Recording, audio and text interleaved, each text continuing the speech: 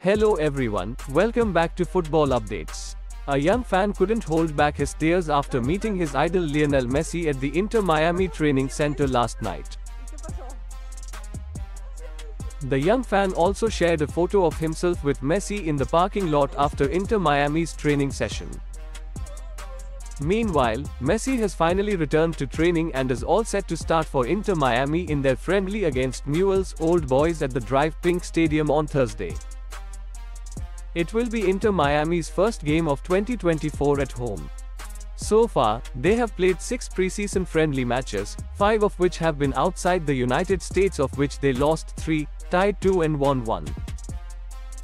This one against Newell's Old Boys will be their last game before the MLS season starts, when they face Real Salt Lake on February 21st at home. Thanks for watching this video. Please hit the like button and subscribe the channel for daily football updates.